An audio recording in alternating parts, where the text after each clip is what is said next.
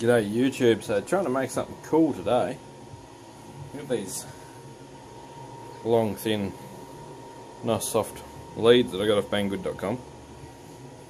I bought off banggood.com, clarify. And these little boards, I think they come off eBay. I'll see if I can find a link to the Banggood ones anyway. But this little board has a micro USB in, there, and a potentiometer, and then an output on the other side.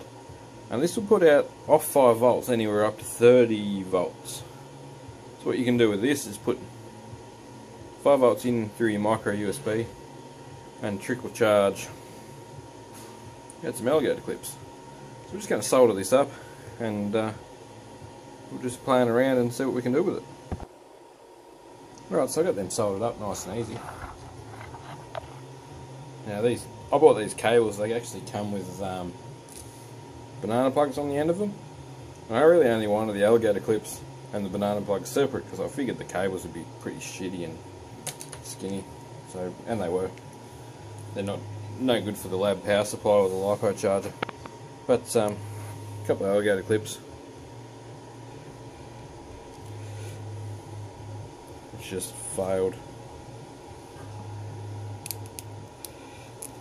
Righto, I'll fix that, I'll be back.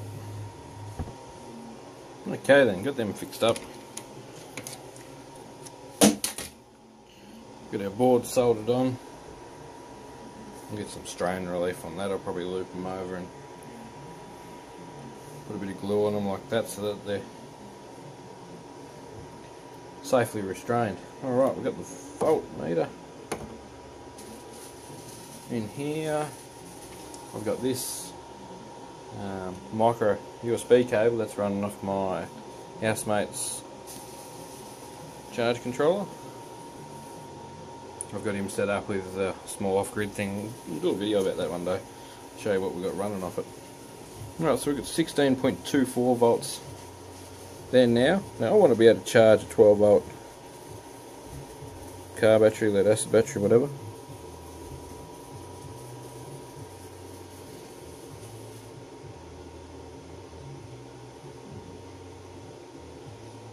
.5 sounds pretty good to me.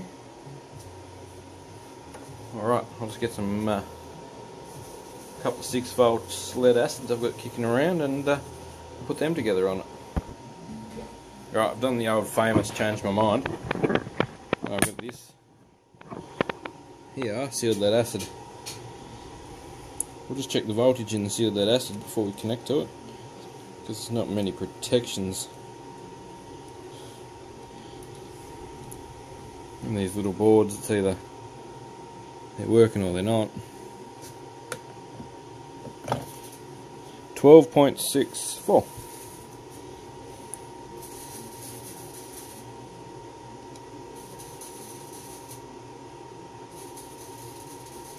Well, that straight away working.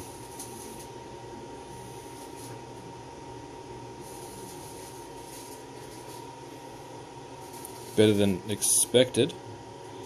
We might just disconnect it and we'll plug the I've got an inline amp hour meter that we can plug into the power source of the USB over here and see what it's actually doing. But you see that come up pretty quick, raise the voltage in the battery nicely. Alright, put the meter back.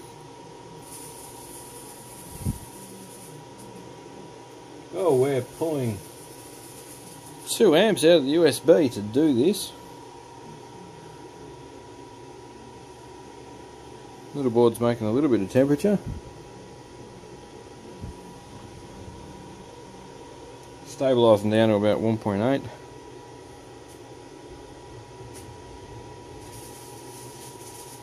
So 2 amps at 5 volts is 1 amp at 10 volts. Take another 20% off. Is 800 milliamps at 12 volts. We're at 14, so take about 600 milliamps roughly before inefficiencies. That's not that hot, I can still touch that, so that's good. I'll just show you the little meter I've got.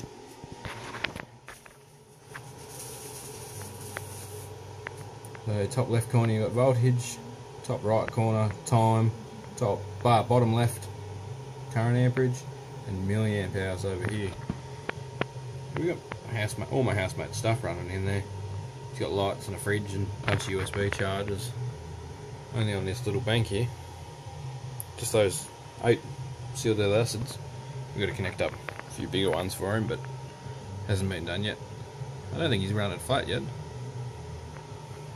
I believe the USB loop for that probably runs out of the input side, which is cool. Put you back in your holder.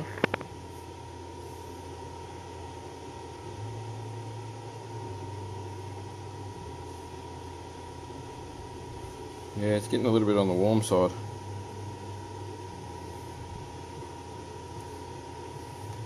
Might save it from itself for a moment.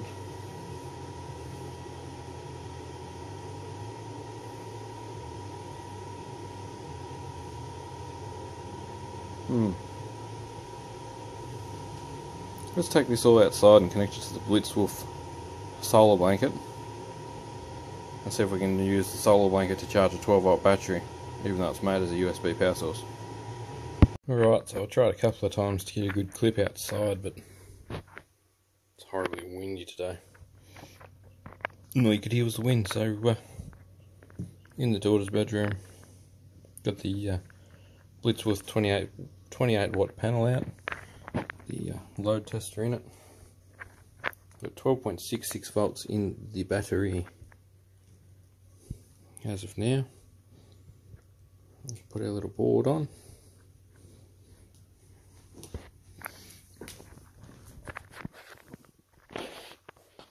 Plug in our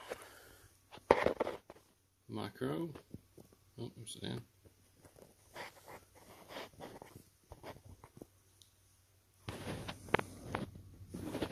Micro USB is plugged in. And we are away and charging. Check the current meter. I can't see because it's in the sun. So ironic. I can just see it.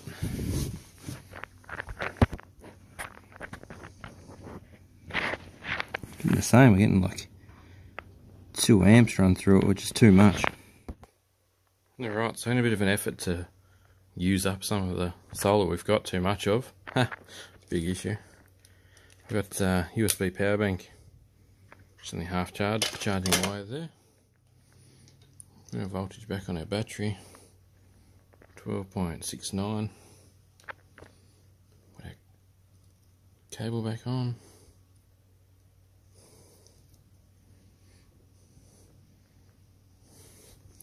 I'll see if I can see this little thing again. And we're still getting 2 amps out of it.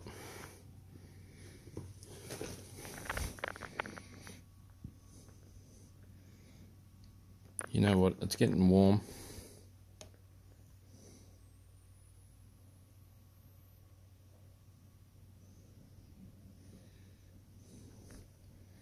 I'm thinking about leaving it and seeing if it lets the smoke out or not.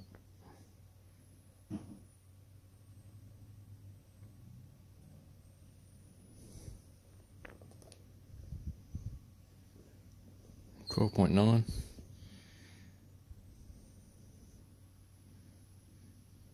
Ideally you need 2 of these. A couple of these in parallel would be mint. So yeah, it's probably going to cook and kill itself. So we won't continue it. We'll leave it as it is for the time being. What I plan to do is I'm going to buy some more of these.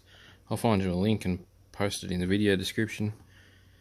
I'll get some more of these and we'll solder them up in a railed bank, because you don't have to actually use the USB. So you've got voltage in on each side, which is connected in parallel with the USB, and then out as well. So we could quite easily, just like the TP4056s,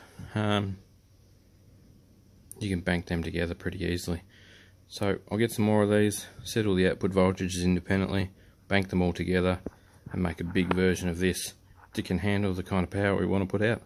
Because this thing's putting 2 amps out through this USB, And that charge board there is actually getting warm, so it's actually putting out. Oh wow. It's getting quite warm. So that's actually pushing out good power as well, which is awesome. Hopefully you enjoyed the video. There'll be a link to where you can buy one of these, and when you buy one of these through the blitzwolf 28 watt folding solar panel, through my affiliate link, you will help the channel as well, and I can buy more cool stuff and test it and blow it up, so you don't have to pay money for it and blow it up yourself. Thanks heaps for watching, guys. Catch you in the next video.